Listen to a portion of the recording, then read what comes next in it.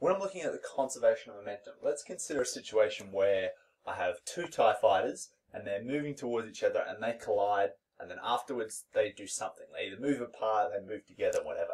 So the first thing I need to think about is the force. So the force of, and that's not a Star Wars pun, on this TIE fighter by this TIE fighter is going to be equal to the force the other way around. So the force that TIE Fighter 1 exerts on TIE Fighter 2 is going to be equal and opposite to the force that TIE Fighter 2 exerts on TIE Fighter 1. That's just using Newton's third law. So now, if I change the term, so I know that force is equal to the change in momentum over the change in time from what we talked about earlier. Therefore, I can rewrite this expression in terms of F in terms of momentum. So therefore, the change in momentum 1 over time is going to be equal to the change in momentum 2 over time. And I can expand this out further and rewrite the P's, but firstly notice that I've got delta T on the bottom in both sides. So if this was to move up here, they would cancel out. So the delta T's vanish. So if I just expand my P's, I get P1 final minus P1 initial is equal to P2 final minus P2 initial. Remember, the T's are cancelled out and I've just expanded out what the delta means. Now if I go a step further and I can write what the P is equal to M1 V1 final minus M1 V1 initial on the left. The right hand side is going to be equal to M2 V2 final minus M2 V2 initial. And important here to notice is that, remember I said it's equal and opposite.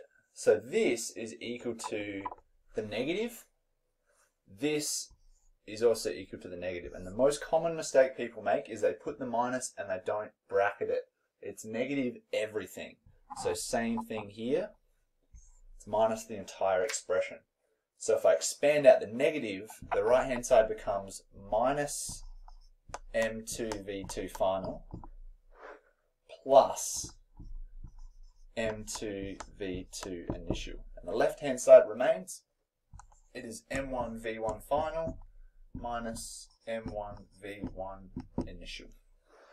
Now I can rearrange this a little bit if I wanted to. So I've got a negative here and I've got a negative here. So if I move this to this side and I move this to this side to get rid of the negatives, I end up with quite a nice expression. So if I keep this, I've got my M1 V1 final. I've now added, because I've moved it across, M2 V2 final. And on the right hand side, I'm going to have my plus M1 V1 initial plus, because it always was, M2 V2 initial. And this is where it starts to look good, because this is saying M1 V1 final plus M2 V2 final is equal to M1 V1 initial plus M2 V2 initial.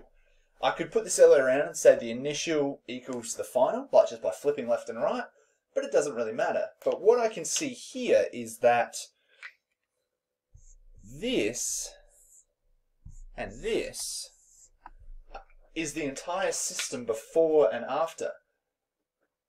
So remember, if you look at this, I can break it back into, this is M1 V1 final. So this is final momentum, and this is final momentum, but it's for different objects. So that means that it's equivalent to the momentum final of 1 plus momentum final of 2, and that's equal to the momentum initial of 1 plus the momentum initial of 2. And if I flip that around just so it's more intuitive, it makes a bit more sense the other way around, that says that the initial momentum of 1 plus the initial momentum of 2 is equal to the final momentum of 1 plus the final momentum of 2. And again, this is the entire system. So before they've collided, the momentum of TIE Fighter 1 plus TIE Fighter 2 is equal to, after the collision, the momentum of TIE Fighter 1 plus the momentum of TIE Fighter 2. So you can see here that the momentum is always equal.